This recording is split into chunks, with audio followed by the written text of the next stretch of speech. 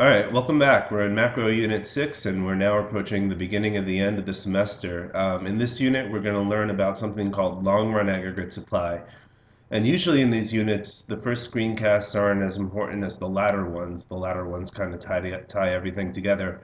Here, the first screencast is actually maybe the most important one because it's going to form the foundation for everything that comes afterwards.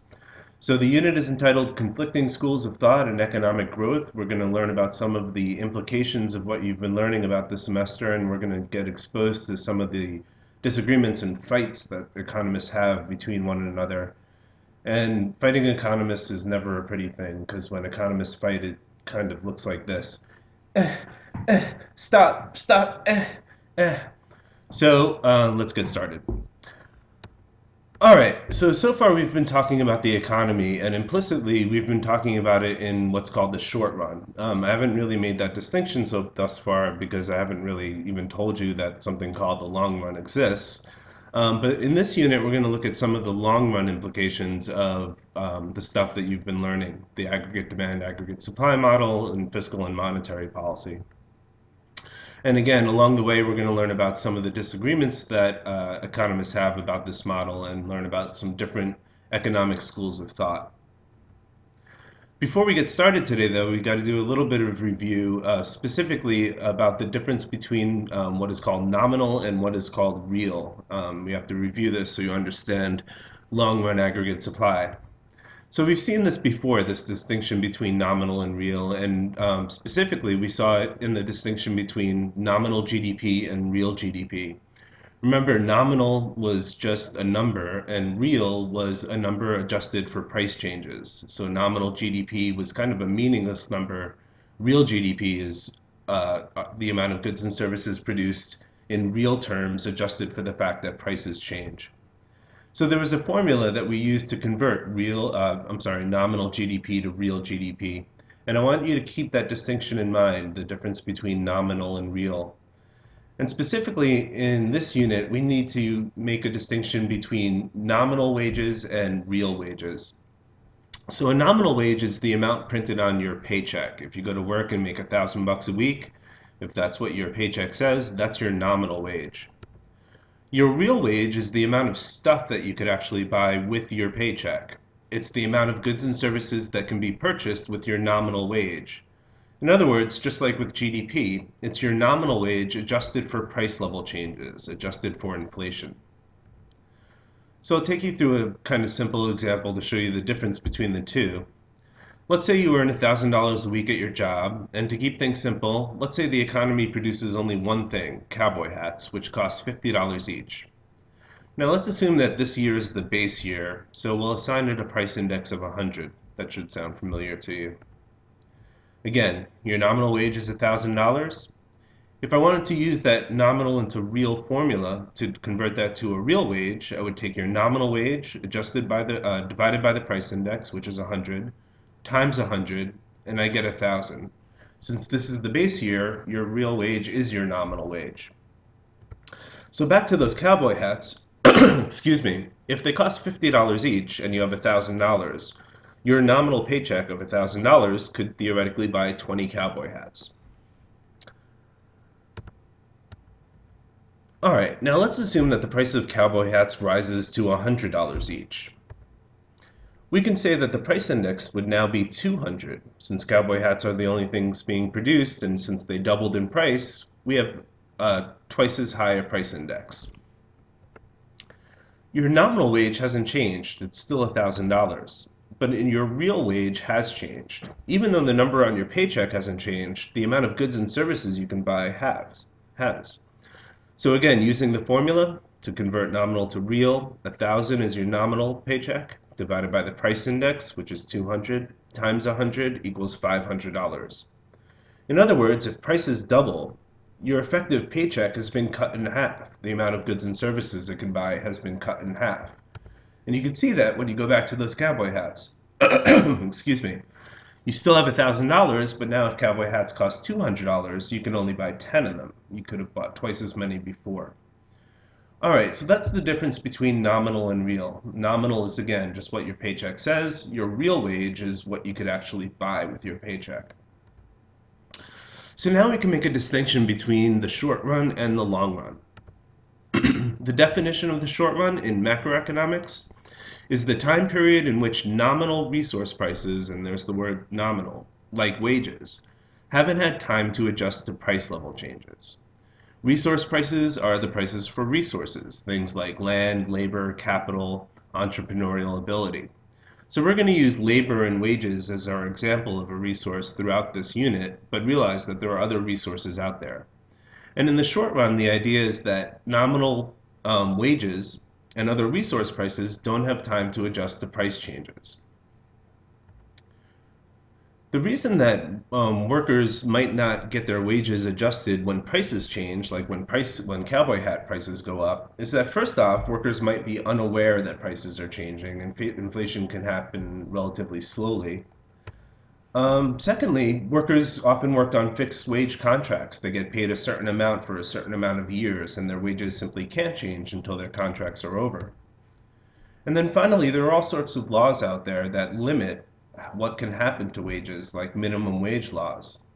So even if prices come way, way down and businesses aren't earning as much money, they might not be able to change how much they pay their workers for all these reasons. If that's what the short run is, then we're going to define the long run as the time period in which nominal resource prices, like wages, are fully able to adjust to price level changes. In other words, if you see that the price of cowboy hats are going up, and then eventually you go to your boss and say, hey, the prices of things are going up, you got to pay me more. Once your boss starts to pay you more, we're now in the long run. Your nominal wage has adjusted because of prices changing in the economy. All right, so with those two definitions behind us, I'm about to tell you two long-run stories, and this is really the heart of the unit. It's really important that you understand these stories and are able to replicate these stories both verbally and graphically. So the stories are pretty simple, and the extent to which you believe these stories are going to inform what kind of economist you are, whether you're a free market economist or whether you're one who believes in the need for government intervention. But we'll get to that in later screencasts. All right, so the two stories I'm going to tell you, I'm going to call the below full employment story and the above full employment story. And the moral of these stories, and really the key to this whole unit, is that in the long run, we're always going to go back to full employment. In other words, in the long run, we're always going to be at that roughly 5% unemployment level, where we have structural and frictional unemployment, but no cyclical unemployment. And these stories are an explanation as to why that happens. All right, so let's go back to our aggregate demand, aggregate supply graph. You'll remember there's aggregate demand and there's aggregate supply. And you'll remember that there's a magical place that we want them to cross, which is at full employment, that blue vertical line. In this graph, we have a perfect economy, an economy that's at full employment GDP.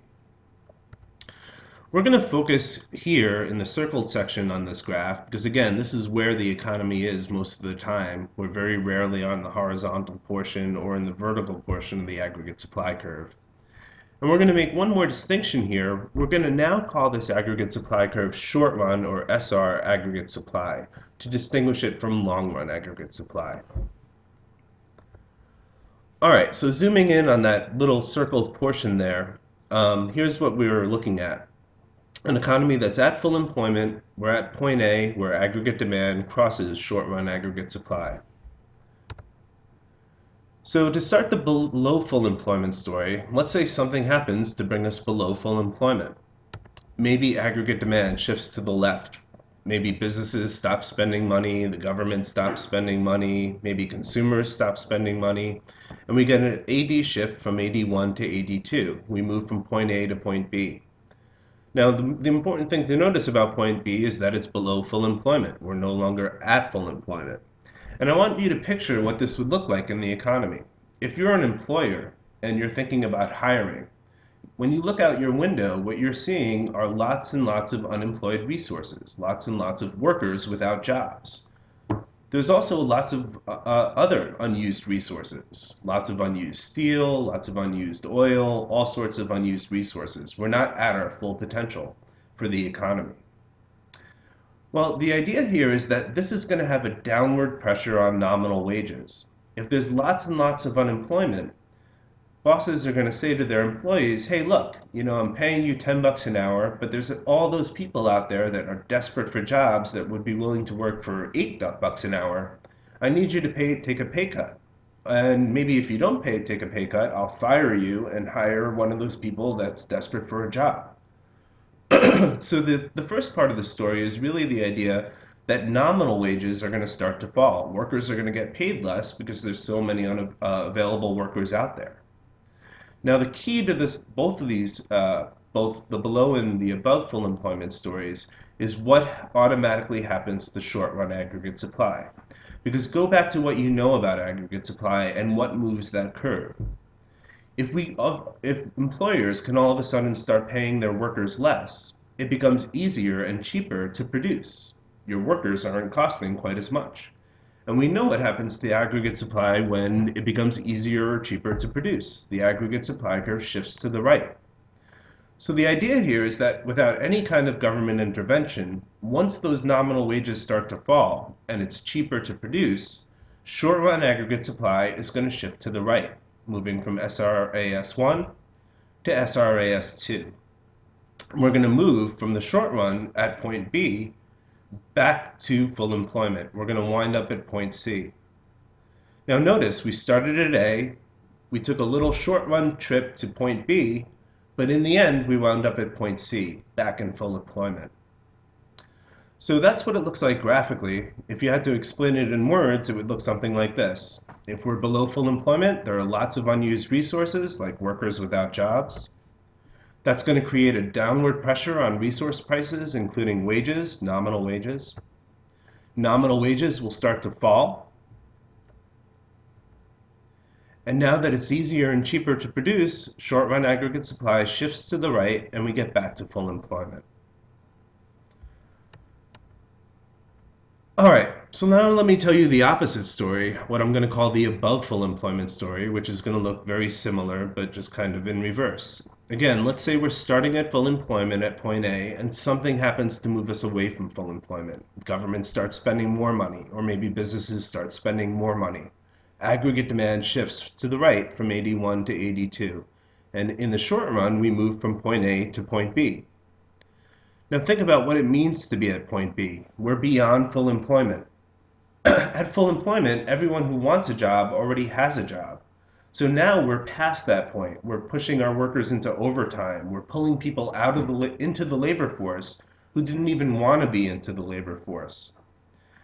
The idea here is that this is going to produce an upward pressure on nominal wages.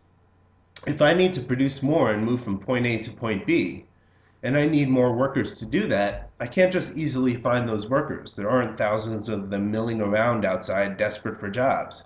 In fact, everyone who wants a job already has a job. So if I want to produce more and get myself more employees, I'm going to have to call people who already have jobs and say to them, hey, you're making $10 an hour, I'll pay you $12 an hour to come work for me. Or I'll have to call stay-at-home moms and stay-at-home dads, people who aren't in the labor force, and say, hey, I know that you don't want to work at the going wage of $10 an hour. Come work for me, I'll pay you $15 an hour. If we're at above full employment, there's an upward pressure on resource prices like wages. Well, again, relate that to short-run aggregate supply. If you have to start paying your workers more and paying more for other kinds of resources, it becomes harder or more expensive to produce things. And that's going to have an effect on short-run aggregate supply. It's going to wind up shifting it to the left. We're going to move in the long run from SRAS1 to SRAS2, from point B to point C. And notice we wind up back at full employment. We started at A, we took a short run trip to B, and we wind up back at point C. Alright, so again, in words, the above full employment story looks something like this. If we're at above full employment, resources like workers are in very short supply. That creates an upward pressure on resource prices, including wages. Nominal wages and other resource prices will begin to rise. Those rising resource prices means that it's now more expensive to produce stuff, and aggregate supply in the short run is going to shift to the left. And we're going to wind up back at full employment. So the moral of the story here is that we always wind up back at full employment. In the last example, again, we jump from A to B to C. In the long run, if we're winding up back on this blue vertical line, if we're winding up back on this full employment GDP line, we can just simply wind up calling that long run aggregate supply. In the long run, this is how much stuff people are going to produce. This is going to be the level of employment and how much stuff gets produced by that level of employment.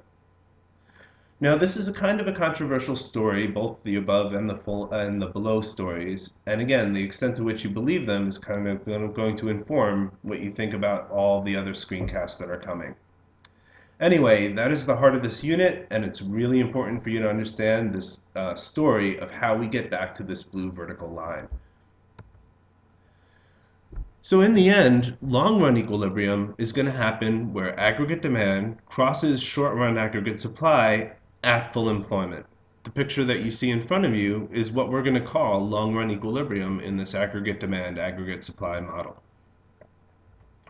Okay, that is it for this first screencast. I will see you for the second. That's not fair that I failed the test. You said that I got question 1 wrong. You did. The Bolshevik Revolution did not result in democracy in Russia. But a friend told me that D would be the answer. I am aware that you were trying to cheat. That is why I changed the answers before you took the test. That's not fair.